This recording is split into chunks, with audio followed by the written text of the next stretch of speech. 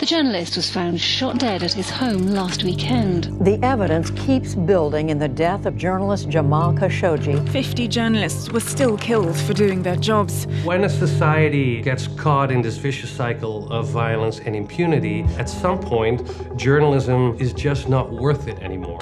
That's enough. Put down the mic. Politicians are talking about the media as the enemies of the state. Le paysage n'est pas bon, il y a une réelle détérioration. Pour jouir de sa liberté, il faut vivre. In the last 2 decades, over 1,000 journalists have been murdered. What's more, this violence against journalists is only getting worse, and those responsible keep getting away with it. A journalist's job is to find the truth and to report the truth, and all around the world, they are being killed because of it.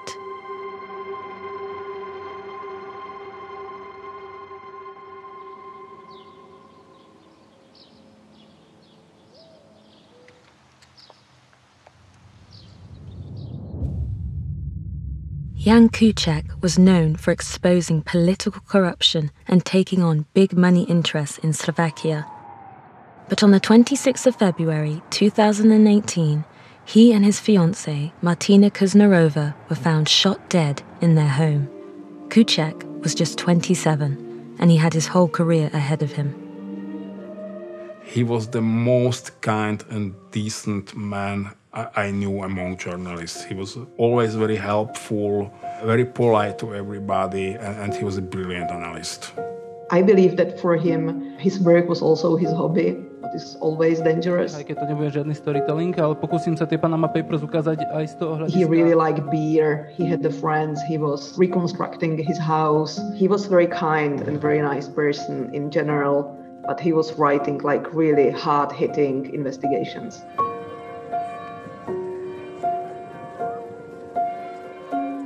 It was a shock at the start, then it was an outrage, and it was, of course, fear. If somebody is out there and he wants to kill you, you are already dead. That's a fact. Jan Kuciak's investigations had been focused on the corrupt relations between prominent Slovak businessmen and high-profile politicians. The double murder sent shockwaves throughout Slovak society. Jan was writing about the system of the political party Smer that was headed by then Prime Minister Robert Fico. It created a system that is now called the system of our men. There are judges involved, there are policemen involved, prosecutors involved, business people involved. This means people who were protected by political power, and Kočner was one of them. Marian Kočner, believed to be behind the murder, was a Slovak businessman who featured prominently in Kuciak's own investigations. A few months before Kuciak's death, Kočner threatened him over the phone. Začnem sa venovať špeciálne vám, vašej osobe, vašej matke, vašemu otcovi a vašim súrodencom. Pán Kuciak. Those were not empty threats. A former intelligence officer named Peter Toff later testified that he was running a surveillance team that was spying on Kuciak and other Slovak journalists for Marian Kočner. Even the people who did the surveillance said, hey, he's not really our idea of who we are following. There's nothing we can really use for extortion or blackmailing. When threats are not enough to silence a journalist, violence is the obvious next step. Peter Toff alleged that Kočner told him, Keby sa fyzicky odstránil, zlikvidoval, zavraždil jeden novinár, tak všetci by sa zlakli a bol by pokoj. Ça s'appelle l'intimidation, le fameux chilling effect. C'est un symbole, en fait. C'est vous, journalistes, vous dérangez et voilà ce qu'on peut faire de vous. There are many stories like that of Jan Kuciak. Silencing a journalist with murder is increasingly seen as a viable tactic by those with everything to gain from it. And it happens again and again, all over the world. At the moment, every year, around 50 journalists worldwide are murdered because of the job that they do. Over the past decade, it's been a total of 500 journalists murdered. This shocking trend shows no signs of going away. Those responsible almost never face justice. A 2019 UNESCO investigation into the murders of journalists found that 88% of those murders go unpunished. One person murders a journalist, absolutely nothing happens, and it means that someone else who has this idea feels encouraged that this is something one can do. This is impunity, literally getting away with murder, and it is a frightening example of what happens when power goes unchallenged. And yet, the threat of death is not the only thing journalists have to deal with. L'arsenal qui est utilisé contre un journaliste quand on veut l'intimider et le dissuader, il est extrêmement varié. Several countries use the powerful cyber espionage tool to spy on journalists. A court in the Philippines has convicted a prominent journalist of the crime of cyber libel. Why am I under arrest? Online harassment is ugly and routine for women in journalism. Il y a le cyberharcèlement, il y a les pressions judiciaires, il y a les pressions financières, il y a les pressions directes avec les attaques verbales contre un journaliste. Hey, are you with the media? You're the fucking lawyers, you're the chiefs. Ce média bashing, cette perte de confiance dans le journalisme, elle a contribué à galvaniser les foules qui s'attaquent aux journalistes. Et la parole publique, la parole des leaders politiques qui se livrent à des invectives contre les journalistes, elle est utilisée par ces manifestants. It's quite common thing that we are called the public enemies by politicians. Vocês são uns cala a boca, vocês são canalha. Vocês não fazem jornalismo canalha, vocês fazem. Ce qu'il faut voir, c'est que finalement, ce sont toujours les mêmes sujets en fait que les journalistes investiguent, qui les amènent à être menacés, intimidés, pressurisés, agressés physiquement et puis assassinés.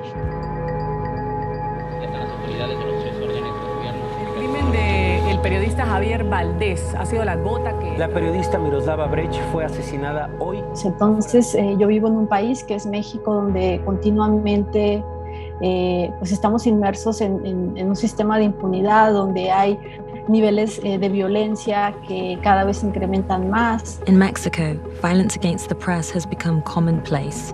With over 120 murders since 2000, it is the deadliest country in the world to be a journalist. There's an incentive for aggressors against journalists to keep using violence because the chance that they'll be caught is extremely low. Where globally, 1 out of every 10 murders of journalists is solved, in Mexico, conservative estimates put it at 1 in every 20. Los políticos, los criminales y todos esos poderes fácticos que siempre están intentando silenciar a los periodistas, el saber que si ellos mandan matar a alguien, simplemente no les va a pasar nada.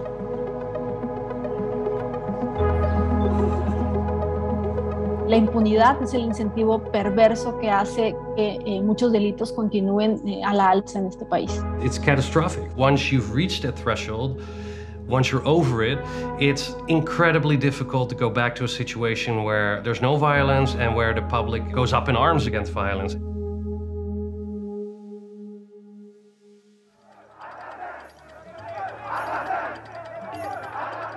Yet all over the world, people are fighting back against impunity. In Burkina Faso, the people have been demanding justice for the murder of investigative journalist Norbert Zongo for over 2 decades now. Si vous n'avez pas mangé, il y a 2 solutions.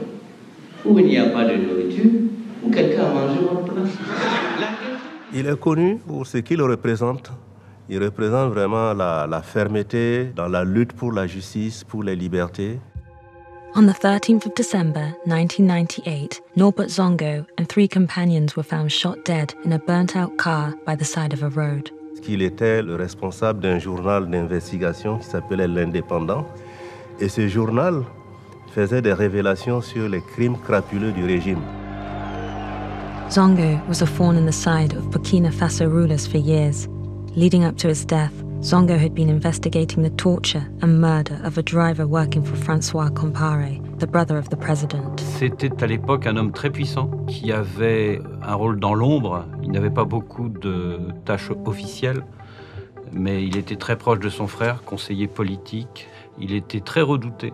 The brutal murder outraged the people of Burkina Faso, resulting in months of mass protests, demanding answers and calling for justice. C'était gigantesque parce que les gens venaient des différentes provinces du pays pour se retrouver. C'est la deuxième ville du Burkina, Bobo-Dioulasso, où il y avait une gigantesque marche meeting. Aussitôt après sa mort, il y a un collectif qui s'est formé pour défendre sa cause, pour que vérité et justice se fassent. The scale of the protest could no longer be ignored by the government. The president, Blaise Compaoré, was forced to set up an independent commission of inquiry looking into the death of Norbert Zongo. Je me suis consacré à l'analyse et à la résolution des préoccupations qui sont les vôtres. Despite the immense struggle of the family, activists, and journalists, and the people in the streets, impunity persevered. In 2006, the investigation into the death of Norbert Zongo was closed, without anyone being found guilty. Ce mouvement continue. Chaque année, bon, c'est l'anniversaire de cet assassinat, mais c'est en fait des mobilisations et des luttes contre l'impunité, contre les crimes, et les crimes de sang, les crimes économiques, parce que, bien sûr, Norbert Zongo, c'était la personnalité phare, mais il y avait aussi tous les autres crimes commis par le régime qui étaient dénoncés en même temps.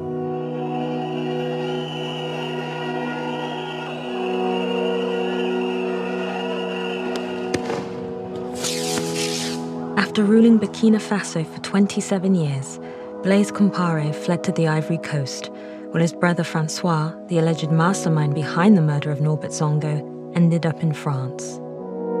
La bataille pour la vérité sur la mort de Norbert Zongo a été le terreau sur lequel a poussé la forte demande de démocratie qui a abouti à la chute de Blaise Compaoré. La majorité, plus de la moitié peut-être même, aujourd'hui des Burkinabés n'étaient pas nés à l'époque de l'assassinat de Norbert Zongo. Mais dès lors que vous évoquez cette affaire, vous verrez toutes les passions qu'il y a autour. Vous voulez vous exprimer, monsieur? Non, pas de réaction.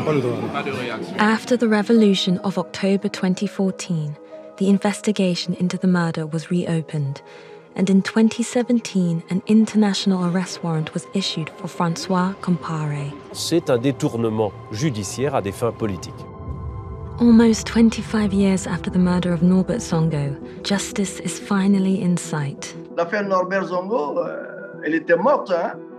Aujourd'hui, elle est en cours. Nous en parlons. Là, en France, une procédure d'extradition est en cours. Et il faut rappeler que c'est la justice burkinabé, donc les autorités burkinabées qui ont demandé cette extradition.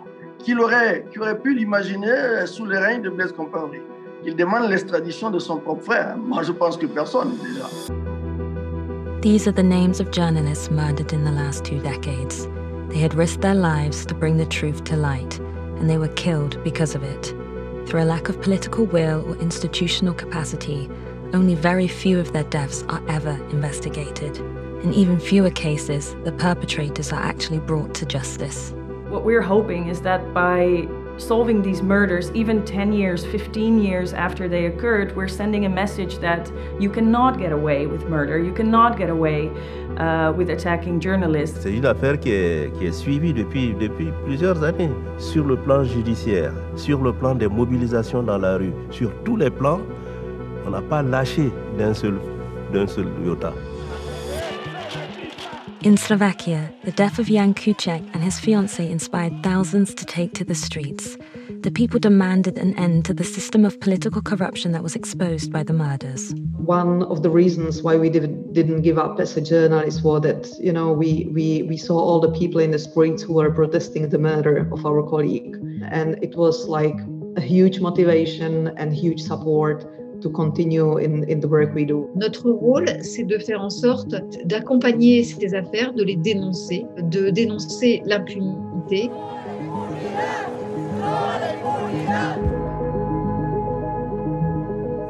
In Amsterdam is misdaadverslaggever Peter R. de Vries neergeschoten. I was in a radio studio where we were talking about press freedom in Mexico. De Tweede Kamer die praat over de persvrijheid en persveiligheid in Nederland. Heb jij daar nog een gedachte over die je wilt delen? And I said, I'm worried because somebody's going to get shot one of these days. I thought, well, maybe in the next few years. And it happened the week afterwards. Just a few weeks before Jan's murder, people asked me if I'm not afraid that the journalist could be again physically attacked. And I always told them no, the country evolved. It's not something that you can just brush off. We should take those as warning signs. 2 murders or 3 murders is enough. No more attacks. We need to be serious about protecting reporters. We need to be serious about investigating crimes against the press. If we don't, then the consequences can be far more severe than we can anticipate right now.